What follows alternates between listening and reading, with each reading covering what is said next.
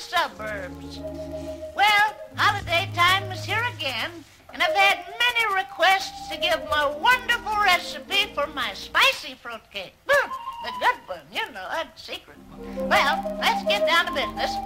We start by digging out a great old big mixing bowl like the one I got here. Oh, the bigger the better.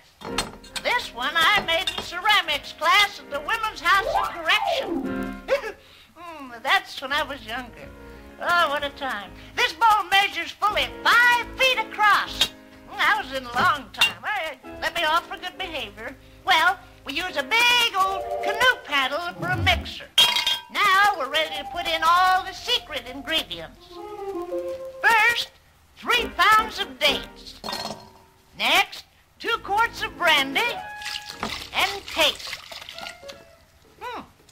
3 pounds of mixed nuts.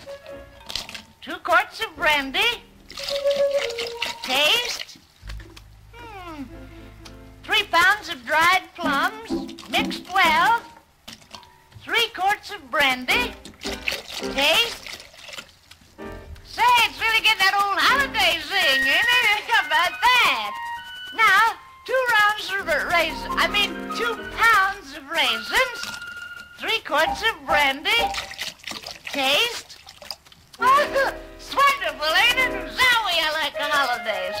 10 pounds of cherries, 5 quarts of brandy.